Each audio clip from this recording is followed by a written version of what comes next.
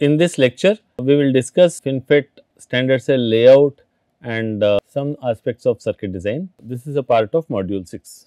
So, we will first discuss the layout and layout density, and then we will discuss effective capacitances and their implication on circuit design. So, important design rules in FinFET technology, you will have the design rule of minimum metal gate to fin spacing, which is a different design rule, and metal gate spacing and related to fin pitch. So, these kind of design rules would be different from what you find in bulk technologies or planar technologies. So, the device structure is again, for a recap, the device structure is like this. The fin goes through the as a double gate or sometimes triple gate device, and the gate surrounds it. This is the gate oxide, and source, drain and source pads would be there on the two sides.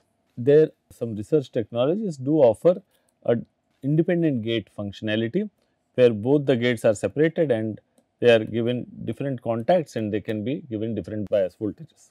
So, if we look at the layout, then this is a single fin device, or even a planar device would look like this.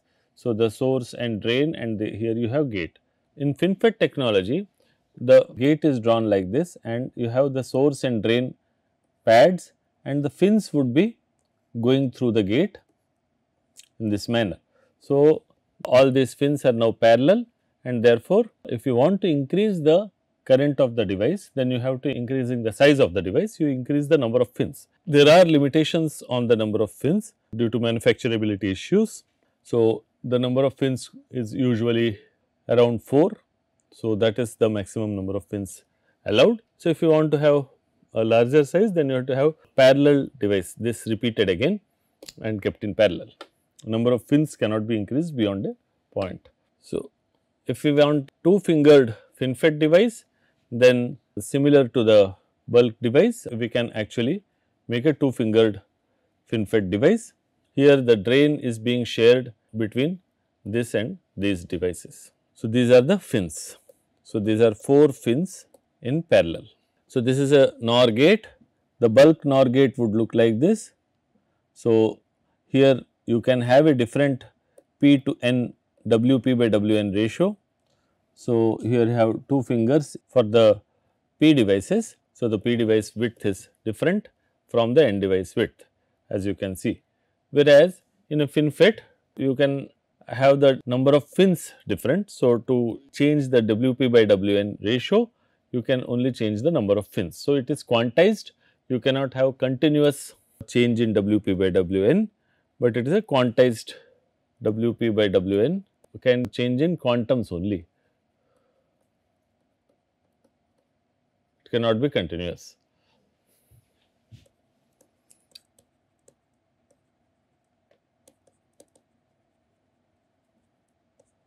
In the bulk and in FinFET, it is quantized. So, the drive strength of a FinFET device is determined by the ratio of fin height and channel length. We assume that the top gate is inactive. So, in that case, fin height would determine the surface inversion as well as bulk inversion. So, it would be, therefore, the current drive strength would be determined by the fin height and the channel length. Number of fins, as we have seen in the layout, the number of fins determine the WP by WN ratio. And to balance the currents and to measure the currents, one needs to use the subthreshold or moderate inversion current expressions. The layout could also have this orientation. Here one can see that the number of fins is determining, this is WP and this WN would be proportional to that because of the 4 fins here. The contacts, gate contact is given here and the output contact is given here. This is a fingered layout. So, the drain is being shared between the 2 fingers. So, now this finger has 4 fins, both the fingers have 4 fins. Now, we discuss another aspect which is interesting and important in FinFET circuit operation. For example, in this inverter, if you increase the size of the second stage inverter, in that case the transition time at the input would increase, input of the second stage. Likewise, suppose the transition time here at the input of the first stage keeps on increasing, then what happens to the transition at the output of the first stage?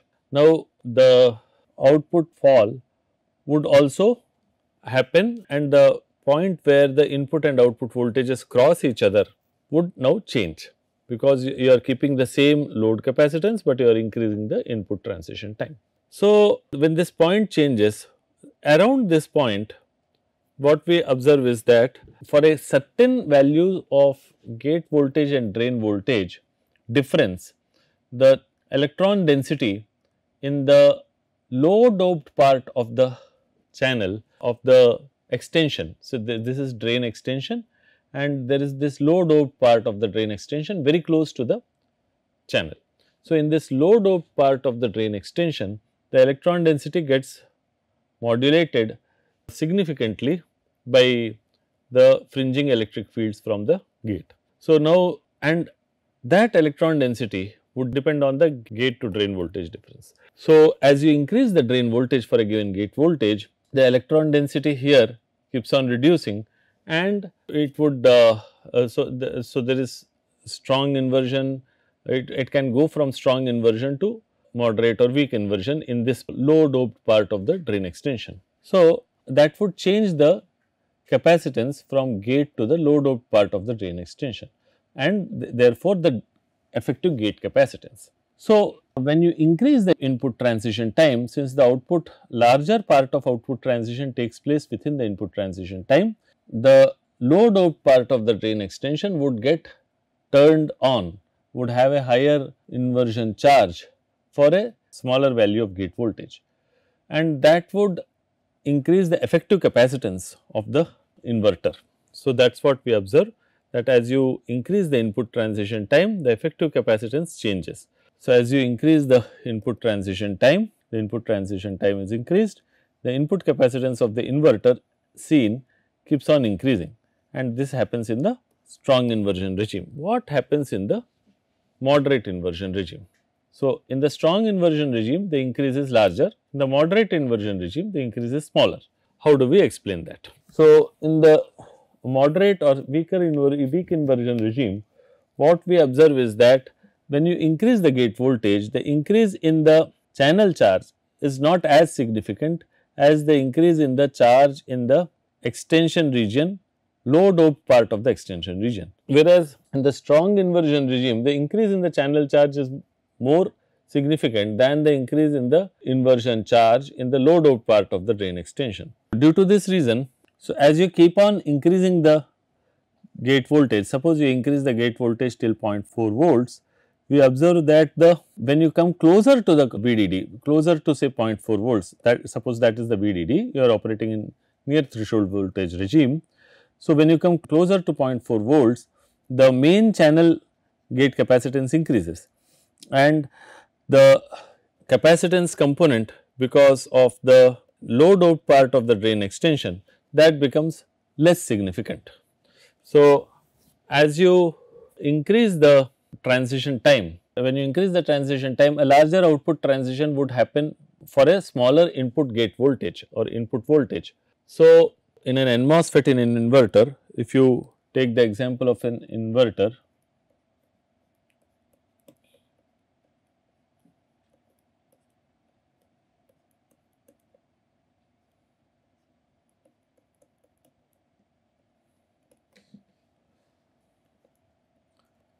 this is the input and this is the output. Then for a given gate voltage, you would observe that output transition, if you increase the input transition time, a larger output transition would happen for the same gate voltage. So, therefore, the effective gate to source voltage for the NMOSFET device would now be larger for the same gate voltage. It means the main channel would turn on, for the same gate voltage. As you increase the transition time, the main channel would turn on for a smaller gate voltage. So, the main channel would turn on because the drain voltage has now reduced to a larger value for the same gate voltage. So, in the regions closer to the drain, since the electron density, what we observe is that in the near threshold regime or when in moderate inversion, the electron density in the main channel and low doped part of the extension is comparable. Therefore, the drop of drain voltage into the channel, the drop of VDS into the channel, if we call this drop of VDS in the extension region and drop of VDS in the channel region, we would observe that in above threshold regime, because the resistance is larger, the drop of drain voltage in the extension region would be larger. Whereas, in the moderate inversion regime, since the electron density is comparable, the drop of drain voltage in the extension region would be smaller compared to its relative value in the above threshold regime. So, therefore, the phenomenon of increase in capacitance because of a larger output transition taking place for the same gate voltage with larger input transition times is different, and therefore, you would have a different rate of increase in input capacitance of the inverter or any standard cell with increasing transition time, input transition time in above threshold regime and in below threshold regime.